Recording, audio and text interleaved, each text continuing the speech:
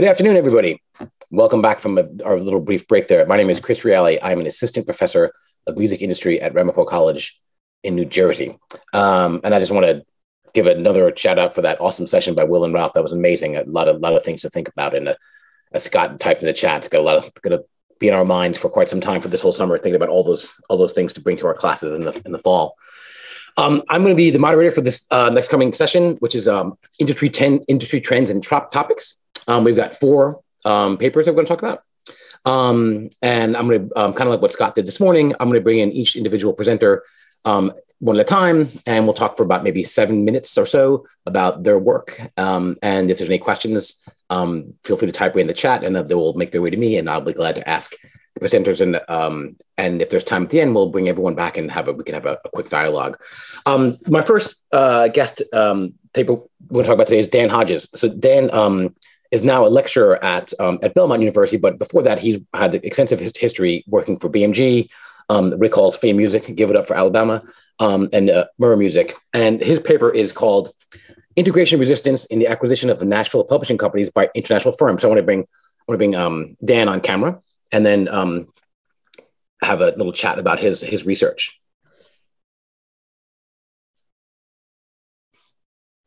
Dan, are you there? I'm here. Awesome. Hey, welcome. Nice to see you. Nice to meet you. Hi. Hi, everyone. So I just want to give you how did you arrive at this topic? That's my first question to you. Well, it happened. This was actually the topic of my dissertation. I finished my DBA last year at Liberty University. And after being a publisher for 30 years in the Nashville community, I kind of wanted to, my DBA was in international business, and I kind of wanted to relate that in some way to the music industry. So basically what I noticed is, being a 30-year publisher in the Nashville market, I've noticed a lot of companies, multinationals, coming into the market and acquiring a lot of the small independent publishing companies. And I was curious kind of what effect that's happening. Not just, we've all kind of seen the effect on Music Row, where these companies that are based in small houses up and down 16th and 17th Avenue those are going away. So now you see these office buildings springing up with the publishing companies. Some are moving off the row, some are going downtown. So I wanted to see what effect that had on employees and in the creative industry as well, and the people, kind of an organizational behavior type perspective on it. So that's what I did. Awesome. So, throughout your presentation, several times you referenced Nashville culture, Nashville market. Could you speak a little bit more about that for people who may be not familiar with exactly what you mean by those two? There's similar similar phrases, but they're not exactly the same thing. Right. Well, similar to many different industries, Nashville is a business cluster. So what that means is there's a hub, which is kind of your in a business cluster, maybe a main business, and then other smaller businesses will center themselves around that main business to take advantage of that opportunity. So in Nashville, we have, multiple hubs. We have your major labels here. So can you repeat that question real quick? I think I got ahead of myself. No, I just wanted you to clarify. So, you use the phrases Nashville market and Nashville culture.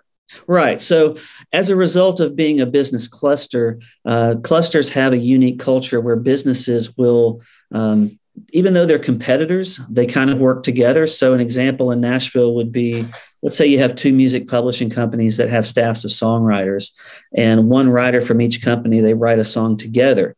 Well, now you have two companies that are competitors, but they're actually working and trying to place that song together. So they're working kind of in mutual benefit, even though they're competitors. And they're based here because they're the hubs or the major labels that are based in this market.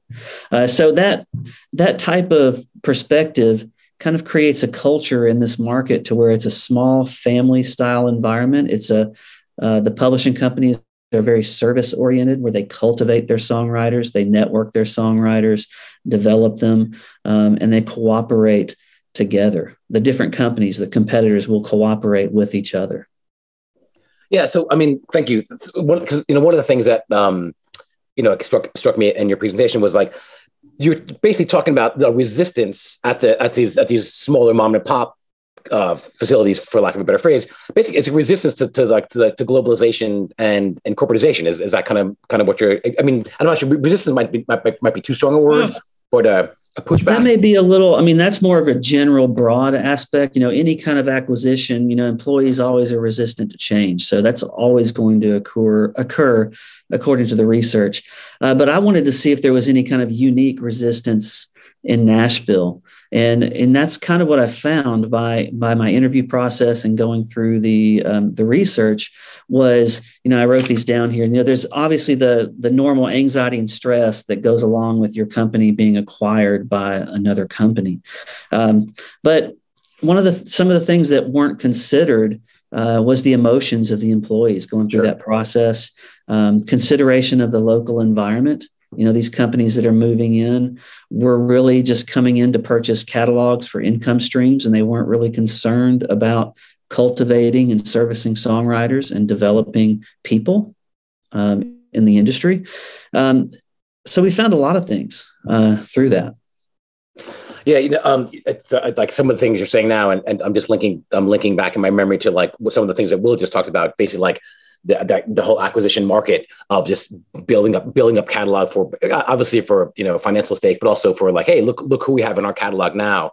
And and I'm thinking back to my own research, which is actually on Muscle Shoals, and did some research on McCall stuff. And when he sold his couple catalogs, he was really concerned about who's going to buy this catalog. Are they going to service these songwriters and these songs, or are they just going to put it as a feather in their cap?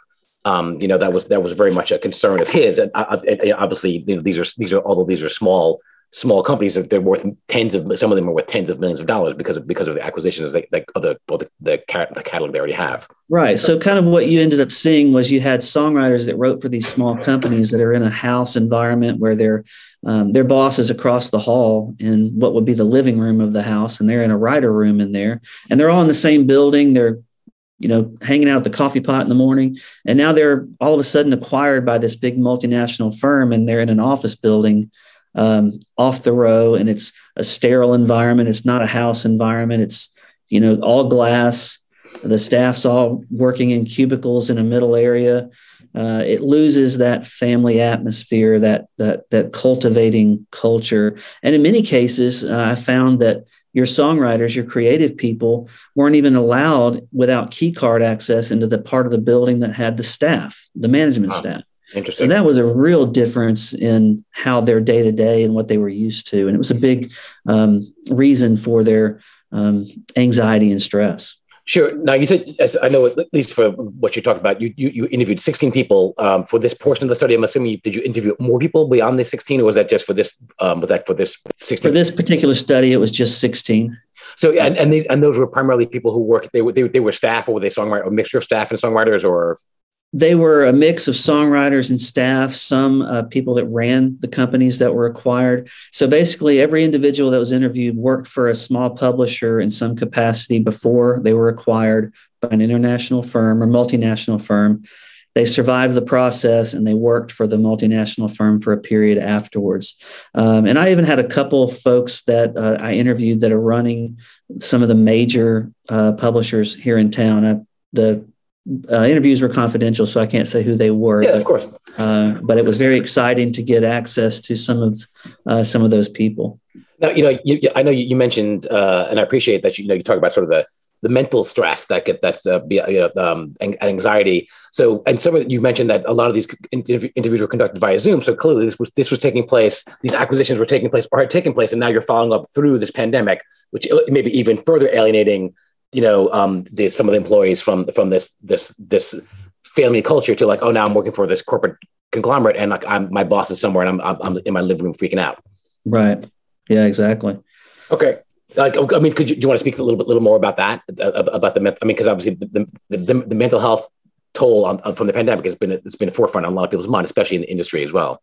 Yeah. When my research wasn't really involved with exploring the pandemic aspect. I was I was trying to explore more the aspect of being acquired by the international, and that had a huge effect on the morale of employees and their feeling. One of the things that they saw as well, that in a few instances, some of the workers actually had their managers go with them in the acquisition.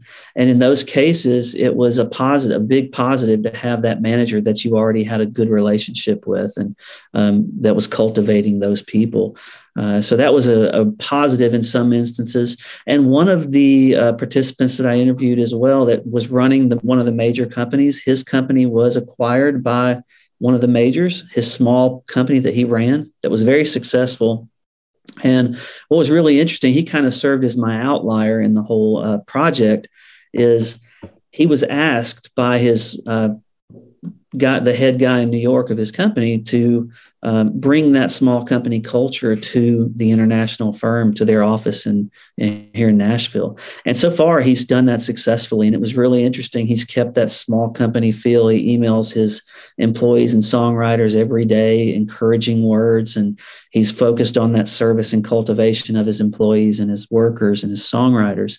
And it's been really a positive experience. And one of my other participants is actually one of his songwriters that has been a part of that process. And he didn't feel like he'd had too much of a loss in job satisfaction or productivity.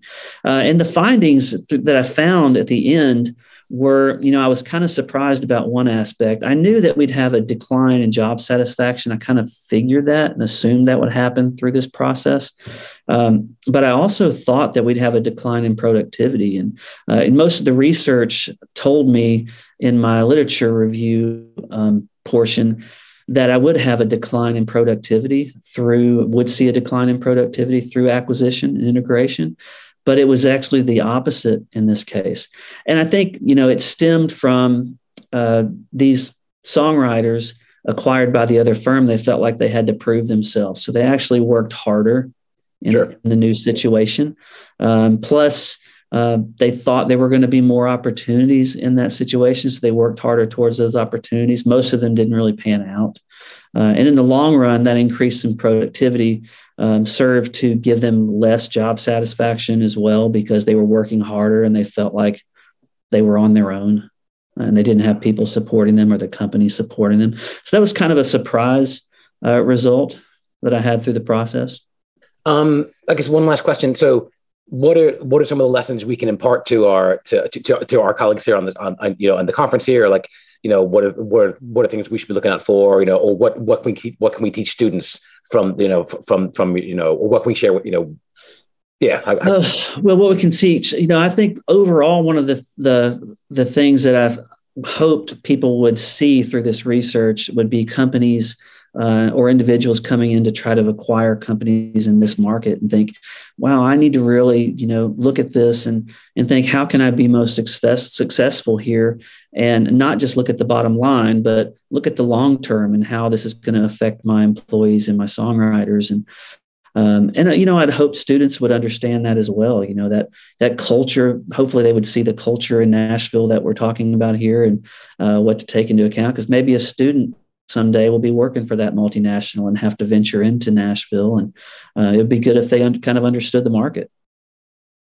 Right. Thank you. And I know you posed some excellent follow-up questions to your own research, like obviously speaking to some of the multinationals and saying, hey, did this pan out for you? Like, did what you expect actually happen? Or was there, so again, I look forward to hearing if there's any follow-up research on that. I would like to further, explore that. And that's one of my plans here in the future. So. Yeah, I look forward to hearing that. So, again, so those of you who haven't had the opportunity to go view Dan's really, really informative video, please go do so. So, integration resistance in the acquisition of Nashville publishing companies by international firms. So, thank you, Dan, for your time. Stick around. We'll be back. We'll get back to you in a second. Okay. Thanks for having me. Yeah, of course. I'd like to pivot to our next presenter. Frizina Morris has been in the music business for quite some time, about 15 years, and she's currently a PhD student. I'm just going to read the initials because I can't pronounce these words. It's ELTL. And her paper is titled, What's Knowledge Management? What's knowledge got, riffing on Tina Turner, what's knowledge management got to do with it? The secrets of industry respected music business degrees. So Frizina, welcome. You're coming to us live from Hungary, right? Or is it? At the moment, I'm in London. I'm doing a traineeship at BPI because I'm sponsoring my research in the UK. So yeah. Well, welcome from London. So again, a similar question that I asked Dan, how did you arrive at this topic? There were three different stories. The first one was in 2007 when I was a promoter back in Budapest, and I noticed that one of my colleagues was able to cross a huge crowd when he wanted to go into the backstage, go backstage. And I noticed that it's some sort of a skill or intelligence that he has, that some people have and some people don't have. The other thing is when I started teaching and in my own private school, I realized while I was teaching that I didn't have a current example that I could give. So because I finished working as a manager years before that because of my educational job. And the third thing was a debate in Vienna at the Vienna Music Business Research Days, because there's a European conference. And there was a debate between educators, whether music business courses should train people to meet the industry needs or the future trends. So, and I saw that, and I also did a music management degree in London myself. And I could see that the knowledge didn't, so in some aspect, I didn't know much about the labor market and the industry itself when I graduated. So for example, I didn't know the venues in London in order to organize concerts for bands I would like to work with. So that's why I realized that there must be some sort of a special knowledge that these industry professionals possess.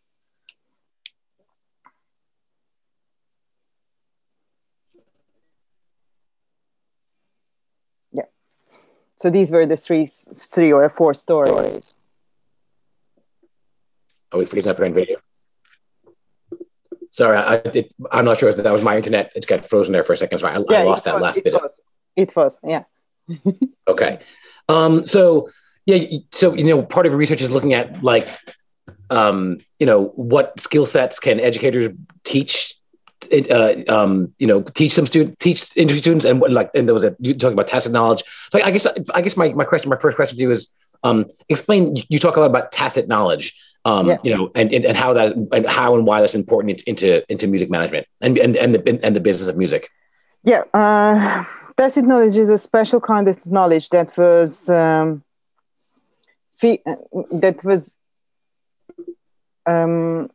so the most famous book about tacit knowledge was written by a Hungarian called Michael Polanyi, who lived in London. So I'm very, very happy that I can deal with a topic like that. And tacit knowledge is basically about the knowledge that people have who work in practice. So it includes judgment, it includes skills, it includes industry or professional rules that one can acquire while working with others. So this is something that all industry professionals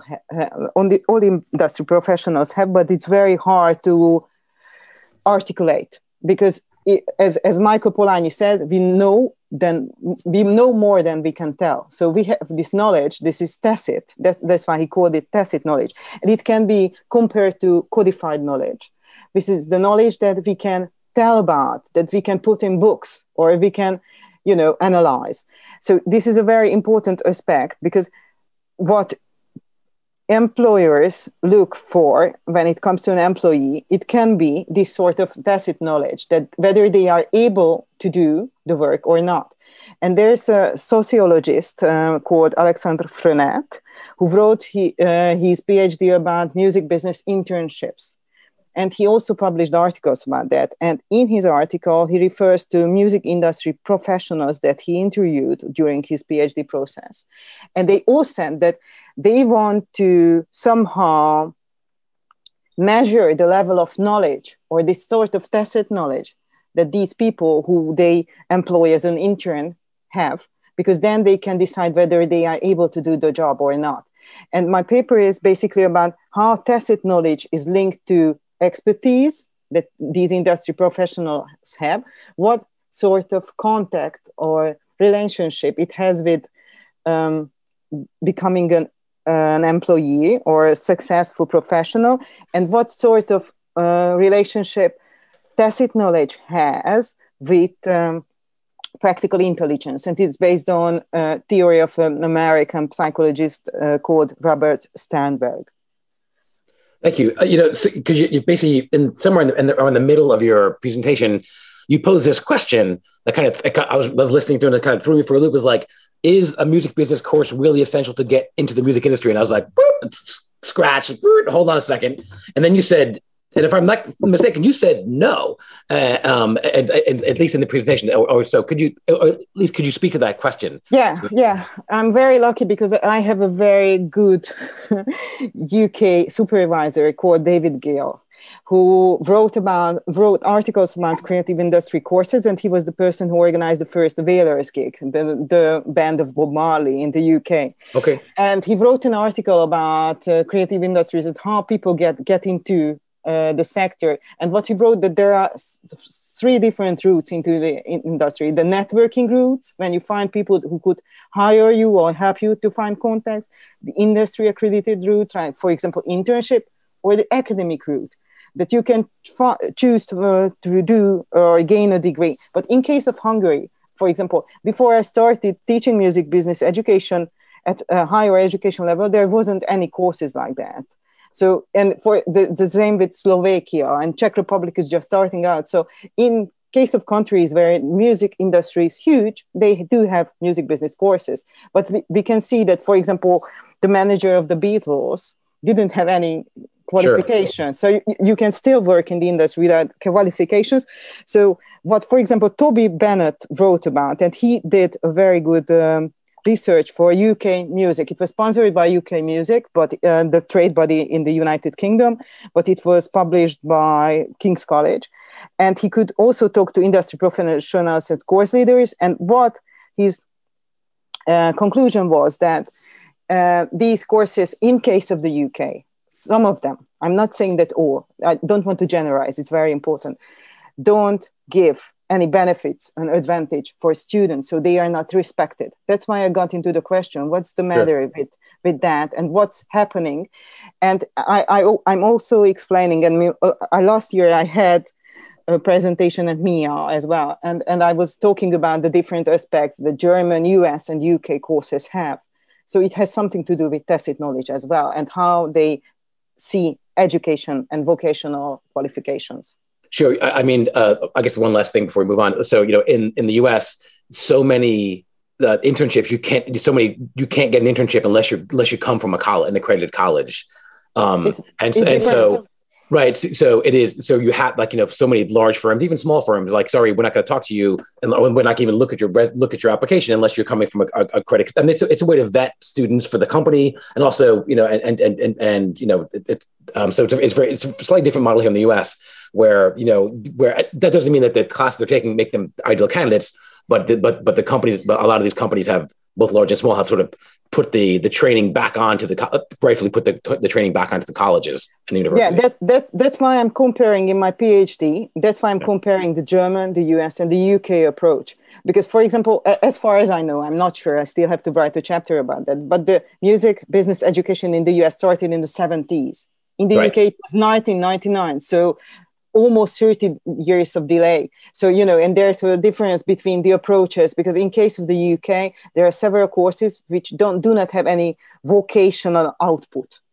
Right. So this, the difference lies in details. Yeah. So that's why it's important. Great, thank you for doing it. I encourage everyone to go take a moment to go listen to her paper, which is "What's Knowledge Management Got to Do with It? The Secrets of Industry Respected Music Business Degrees," which is on the streaming on our summit site. Thank you, Pazina. Stick around. I'll get back to you in a second. I'd like to next bring up John Ollett, who is an assistant professor at Middle Tennessee State, but also an attorney, music industry attorney. And his paper was called "How Record Labels and Music Publishers Deal with Copyright Issues." And specifically, John was talking about the termination of transfer process. So John, are you with us here? I'm here. All right. Hey, welcome. Wow, you got a lot of books there. Wow. Yeah. It's my own personal pretend library. I virtually read all of them. Yeah, exactly. It's kind of like Armin's library too. It's very impressive. So welcome to the summit. So you talk about the transfer of termination process. I'm not going to ask you to explain that because you do it really well in your paper. But I want to just ask you a straight question. In your experience as an attorney, and in your business experience, how often do songwriters or artists actually submit these type of requests? Like, is this a common thing? Is it? Oh yeah, it happens pretty frequently. And what we've seen, and we've seen this kind of playing out in, just live in front of us. The record labels take a very different approach than the publishers because the record labels want to argue that it's a work made for hire. Right. But it happens very frequently. Yeah, I mean, you referenced a couple of cases where the work for hire defense, I guess, has yet to be codified by any court. And obviously there's been debates about this, whether songs are works for hires.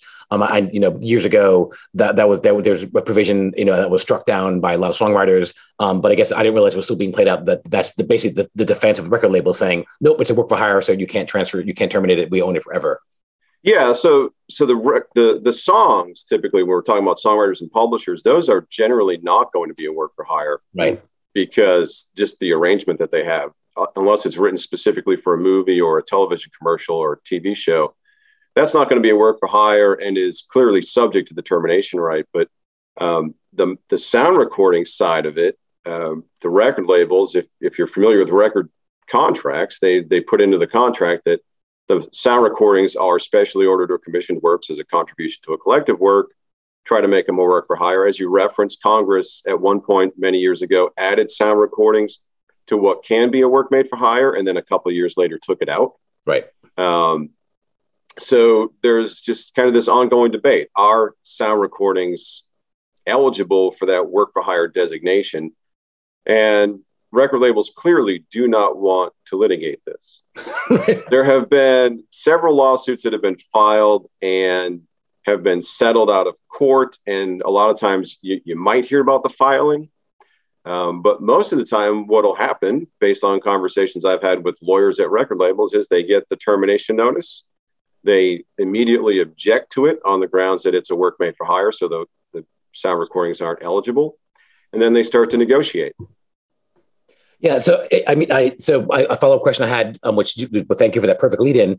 Well, so how often are songwriters or artists successful in winning these type of requests? Even if you're speaking anecdotally. Well, I think if it's a significant sound recording, the negotiation is going to go fairly well in that they'll get offered a much better deal, probably get some kind of either a recoupable advance or just a non-recoupable payment, so that the label can retain the rights. Right.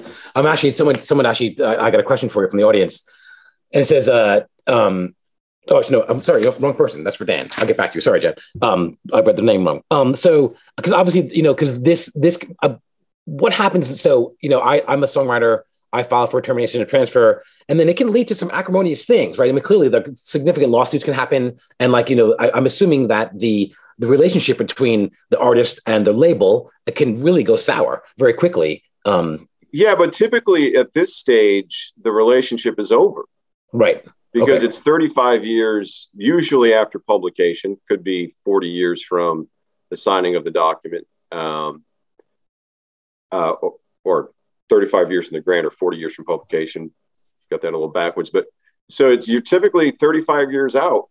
So there really isn't a relationship now. There aren't very many artists who stay with the same label for 35 years. Right. Yeah, that's a good point. Thank you. So the relationship's over. It probably went sour at some point because it's an artist and a record label, right? The artists ultimately come to hate their record labels in almost every single circumstance. So the relationship is no good. And then it's a matter of, does the artist have enough money to sustain a lawsuit?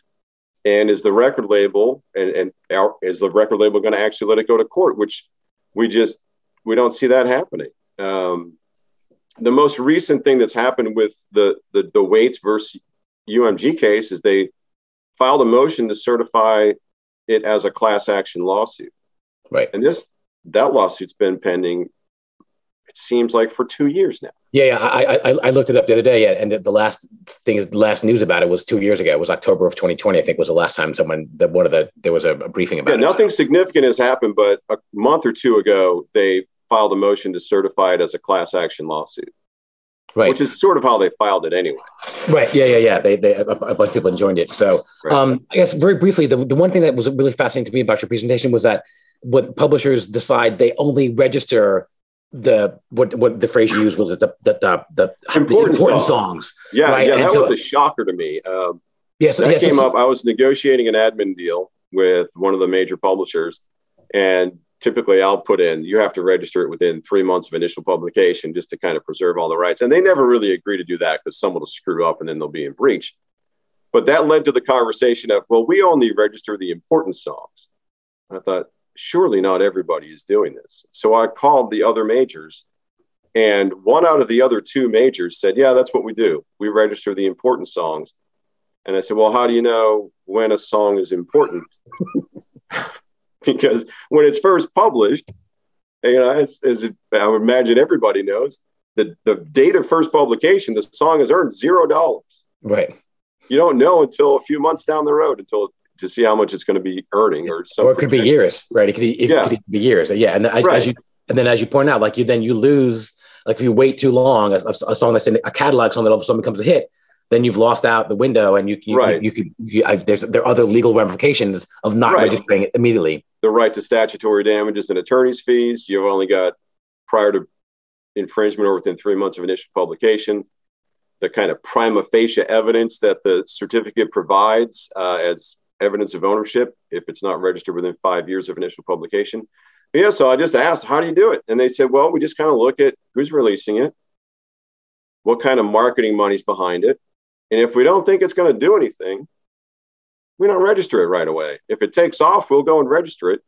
Wow. But by that point, you may have lost some rights. And that just kind of shocked me, because as someone who was responsible for registering the copyrights many, many years ago at a music publisher, it was, we were trying to register every single thing within a month or two of initial publication. And now it's just become more casual. And part of it, they told me, is with social media and with streaming services, it's kind of difficult to track everything. And quite frankly, the realities of streaming are, someone releases a song, that might be the first use of the song, it might be the one we would otherwise register. But if it's only going to make 37 cents, should we spend the time and the money to register the copyright? Yeah. So, well, thank you. We're out of time for you right now, because I need to move on to my last presentation. So John Owlett's presentation, How Record Labels and Music Publishers Deal with Copyright Issues, a very, very concise dive into the idea of or behind the process behind the termination of transfer process. So again, I encourage everyone to go take a look at it. Thank you, John. Thank you. And so bringing up our last guests, Brian Cullinan and Kim Wengler. So they're both at Appalachian State, and Brian is the lead researcher, I guess, on this. I could use that phrase, and he's an instructor at App State. And Kim, we just had her introduction to her a few minutes ago. She's an associate professor and director of music history studies. And the paper they're going to talk about today is the past, present, and future influence of popular culture on the music industry. So let's welcome Brian and Kim. Come on. Thank you, Chris. You're welcome. I was really fascinated by the presentation because, like, I'm as a historian, I'm always trying to teach my students, like, things happen in the future already happened in the past, and Will's example is that it's basically it's the same thing happening over and over again. So and that was really fast. It was really obvious in the presentation that's the history repeats itself. So so basically the presentation boils down to the idea that pop culture trends become drivers for musical innovation. And so explain why is that important to the business of music? Kim, I'll take this if you like. Sure. So I think rewinding a bit, when I was at Sony Music years ago, we had a quarterly meeting that was based upon trends. And one of the things that sticks in my mind about one of those meetings was we were running through some Gen Y stuff and aspirational jobs, names, other things, and they said, "Who do you respect the most? What would you do? Who do you want to be in 20 years?" And I remember the number 2 answer was Donald Trump. on that, this is about 20 years ago or so. And I remember that stuck with me because I thought, wow, that kind of came out of nowhere. I didn't know that the show was that popular. It was, and this is among Gen Y. And they were really, this is when they were tweens, and it was repeating sort of probably what they were hearing in their living rooms, right, from their parents and other people. When we had those quarterly meetings, it was really important for us to kind of take a step outside of what it was that we were doing and hear information like that we wouldn't be privy to otherwise. We were buried in the business of doing music, and we weren't buried in the business of trends. We weren't in the lives of our customers. So in that moment, we were in the living room with our customer. We're in the living room with those Gen Y kids, with their parents. We were hearing things that perhaps that we didn't hear before, and was informing us about what our customers were doing outside of listening to music. And to the extent that that informs what music becomes and kind of serves as a cradle in which, music can grow, a pop culture cradle in which things happen. It was important for us to hear that. And I realized after talking to some friends in the business that no longer really happens. That, 20 years ago when we were living off the fat of the land and we could have those directors of, market intelligence that could come in and give auditorium speeches, it was great. But the business doesn't really have that anymore. And, when I was facing students, and they were asking the questions, what is it that I need to be looking at other than music to find out what the direction of music is going to be in 5 months, 5 years, to inform my career or the choices that I'm making right now. It's like, I thought to myself, it's very important that we reintroduce that to the business. It's missing and it's important. Yeah, so that leads into my follow-up question. So like, how do you integrate this into the classroom? Like, so other than telling your students, hey, read these reports, follow trends on TikTok. I mean, because we're always behind the times in some ways, so how do you get your students to do this work or to get involved in this? Kim, if you want to take this one. Sure. Yeah, sure. So I was looking at all of the reports here and putting them together and thinking that after doing this research with Brian and getting more involved in how to find out trends, I was thinking I would have students do assignments. My students in a couple of different classes work with local bands, and I would have them read a couple of these reports and pick one of the trending topics and see if there was some aspect of that they could work into a project with their bands, which still is following the past, but at least getting them thinking about looking at trends in a very real way, where they're actually working with a local band and showing the band what some of the trends are. I think that will better help them think about the trends of the past and extrapolate that into how they're going to think about what's coming next. Do you have any success? I'm sorry. No, go ahead. I was going to say, do you have any success stories that you can share with where your students worked with a band and the band's like, oh wow, that's cool, we did that, and then the band went off to do something, even. Actually, we just finished the research for this conference, so that's coming up in assignments in my music marketing class. Come that time in the future that comes after summer vacation. Exactly. Like the semester ended literally for us on Friday. So wait a minute, I'm not done yet. So yeah, I hear that. But Christopher, to answer your question, I did, the gist of what got me started down the line a little Nas X was, where did that come from? Right. Right. Was it our songs? And this is to take nothing away from the artist and a brilliant song and, one of the smartest people in music right now that probably should be running any marketing department at a major label. But what was informing that kind of trend that came out of nowhere? That cowboy trend. Was there anything else that was going on? Was there anything else that was going on in culture that helped usher that in? Because it seems like a little bit of a hard sell for that to introduce itself just based upon a song. Right. And when you dig into it a little bit deeper, yeah, there was a lot that was going on. And you go back to layers of the onion and you see in the way that internet culture happens these days, in the way that those trends can be cradled and they can be aided and abetted by other things that are going on, it helps grease the skids and it helps the cadence of those things. They happen a lot more quickly. And that's one of the problems that we have too in the music industry today is that I had the luxury of being able to have a quarterly meeting and get a snapshot of what was going on in culture, quite a while back. now you need to have about an every quarter hour meeting to see what's going on, right? So if you don't have a dashboard in front of you, and that's really what this presentation is trying to get towards, like what's the dashboard that you can put in front of yourself as a music industry educator, as someone in the music industry, or as an aspiring entrant into the music business? What do you put in front of you to understand what's going on every 15 minutes, every 30 minutes? Because this stuff happens and then it goes away, and the pace at which this happens is a lot quicker. The metronome is really pumping now. Yeah, and if I could add to that, back to the student assignments, I think based on this research, I will have students look into prior trends, like the cowboy trend of the 80s, and then practice working with bands on current trends, and then talk about how do we spot the next trend that's coming. So it'll be kind of a three-pronged approach of looking in the history, practicing the here and now, and prognosticating for the future. Right. So I would encourage. So at the end of Brian and Kim's paper, like there's a list of all these awesome resources. I had no idea that they were out there, and again, mostly they're free, and just you can sort of download and see what the current and future the previous trends and the current trends that are happening. It's ideal for anybody teaching marketing classes. Really outstanding stuff. I'm afraid we were out of time. Yes. Chris, if I can just toss in here, sure. I'm putting all of those reports together, and I'm going to get them into one document.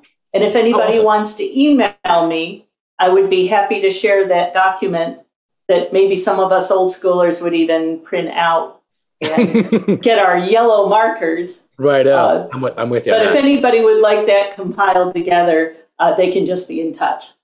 Awesome. Again, we're out of time. I want to thank Dan and Fazina, and John and Brian and Kim. If you want to come back on screen and just say thank you. I'm sorry we didn't get to all the questions. 4 presentations, 40 minutes, time just goes by. There's so much stuff. So again, thank you for everyone who presented. I encourage all the MEIEA participants to go and check out their presentations online on the website. And we'll see you all soon. Enjoy the rest of the conference. Thank you. Thank you. Thank you, Chris. You're welcome. Thank you. Thanks a lot.